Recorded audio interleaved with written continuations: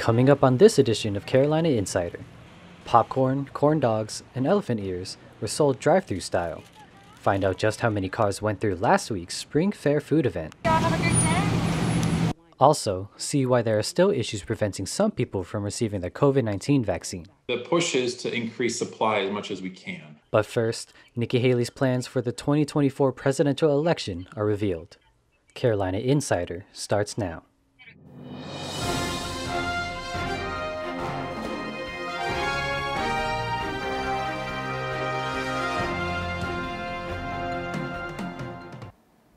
Hello, and thanks for joining us. I'm Daniel Santos. Our top story today, former South Carolina Governor Nikki Haley is making headlines this week, announcing she will not run for president if Donald Trump decides to run. Folks took to Twitter to express their anger and frustration with Haley's comments, which occurred at a press conference at South Carolina State University on Tuesday. She worked under the former president as the United Nations ambassador until 2018 and said she appreciated their working relationship. I would not run if President Trump ran. And I would talk to him about it. That's something that we'll have a conversation about at some point if that decision is something that has to be made. Haley's statements come as a surprise to many, considering she recently condemned Trump's actions during the Capitol insurrection. A problem with one of the nation's approved vaccines could affect you and your upcoming vaccine appointment. Here with an update on that and more vaccine news in the buzz is Jaylon Thomas. Jaylon?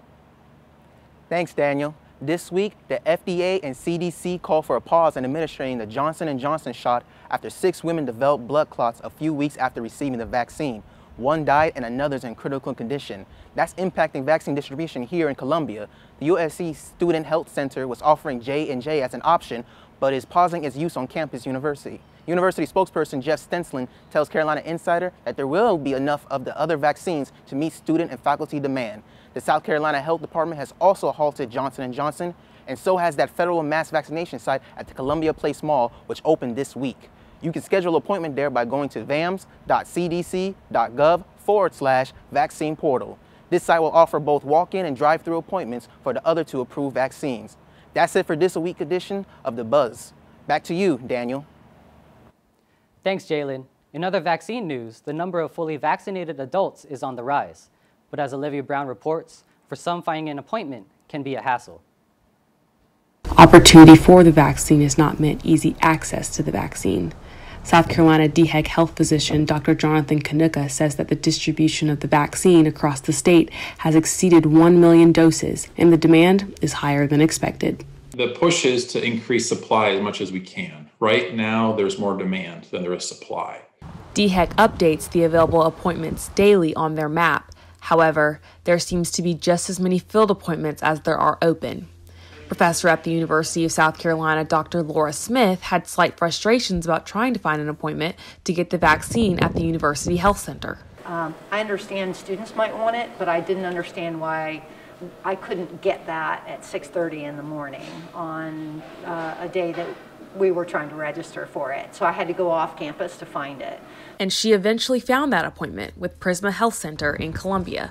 They just began giving vaccination doses through a drive-thru at Gamecock Park. Kanuka further expressed the importance of getting those who are eligible to get the vaccine to collaborate when they have the chance to get one. If we want to, beat this and try and get ahead of this and get our lives back to normal, it's going to require a large proportion of the population to take the vaccines. But for some South Carolina residents, finding a vaccine location just isn't a high priority problem if they aren't planning on getting one. If I don't feel comfortable with it still being experimental, I sure as I won't let my children take it.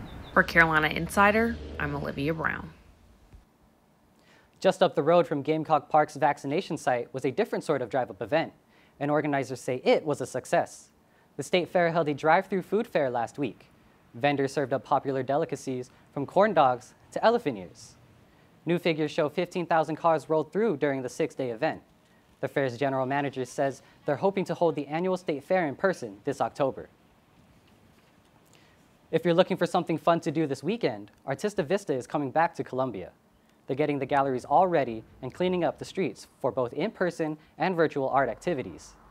You can head down there tomorrow night for a free art gallery crawl from 5 to 9. On Saturday, from 10 to 3, you can see live demonstrations from artists and see a lot of cool art for free. The weekend ends with the free craft beer fair. For the full list of events, check out the Vista's website. That's it for this edition of Carolina Insider, a student production here in the Kennedy Greenhouse studio in the School of Journalism and Mass Communications. Thank you for joining us. We'll see you back here next week.